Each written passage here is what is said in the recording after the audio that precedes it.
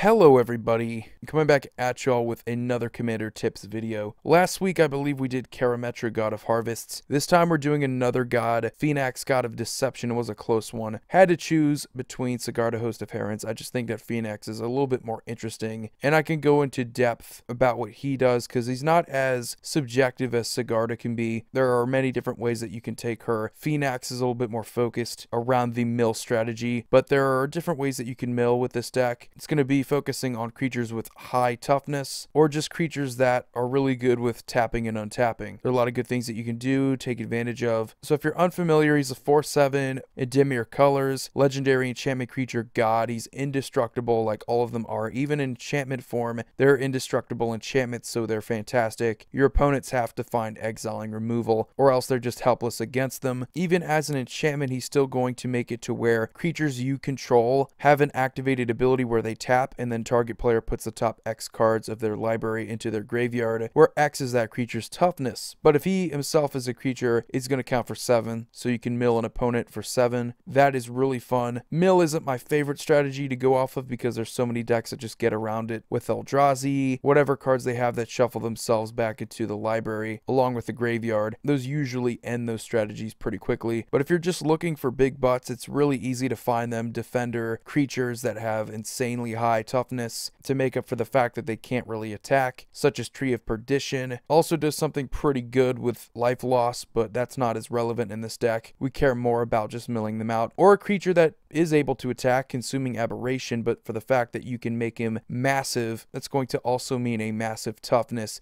that you can then tap. Also a good thing that it gets bigger, equal to the number of cards in your opponent's graveyards, so that number is just going to keep increasing. But yeah, probably the most boring thing that you can do is just throw in a random defender like Wall of Frost. Not saying that it's bad, but just getting good value, high toughness seems to be the easiest way to play this deck, especially if you're on a budget. They don't cost that much. I like things that are a little bit more unique, especially if we're going with mill. You have a lot of unique things that you can do. I don't just want to play these good defenders that maybe saw some play in limited. I want to play cards like Fraying Sanity that are hilarious. And yes, it is very focused on one player, but it is also satisfying to kind of play arch enemy at times. But one of the more unique things that I like to do whenever I consider this deck, and I have considered it multiple times, is taking advantage of the Inspired trigger, which I wish they made more of these because there's really only 2 cards that are viable in this deck, and that is King Makar the Gold Cursed and Disciple of Deceit. Disciple of Deceit, whenever it becomes untapped,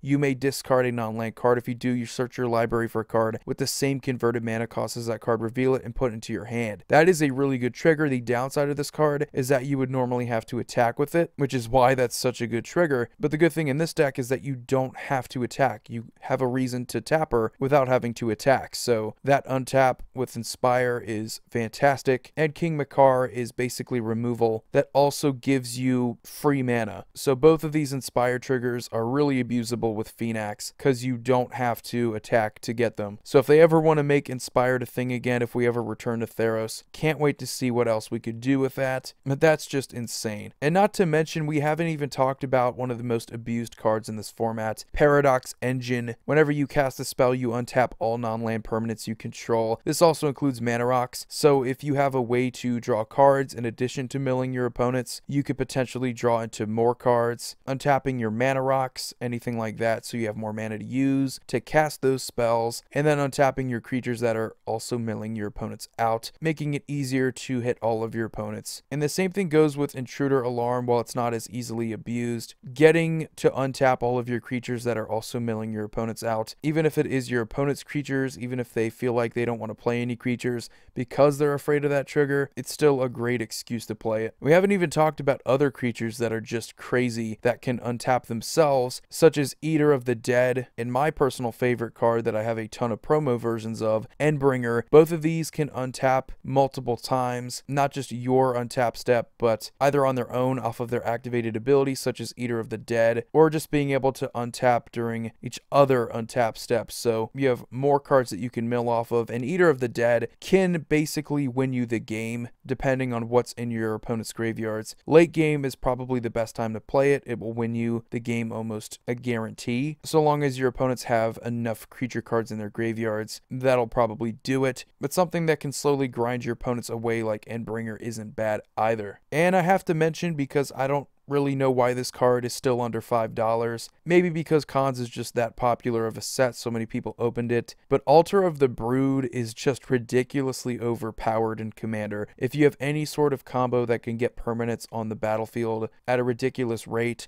Altar of the Brood is a win con. It's only 1 mana, it sits on the field, not as easy to remove as a creature, and what it does is just craziness as early as turn 1, and you can just build off of that for the rest of the game. Just a ridiculous card, and something you should be playing if you want to consider this deck, or just any mill deck. It doesn't have to be Phenax. But anyway guys, that's basically the gist of the deck.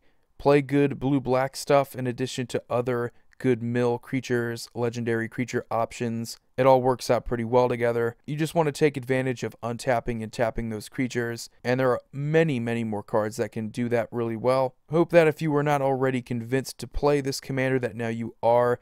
Give him a shot. I think he's a pretty fun and entertaining mill commander, and one of my personal favorites. As always, you guys have a wonderful day. Void here signing off. See you all next video.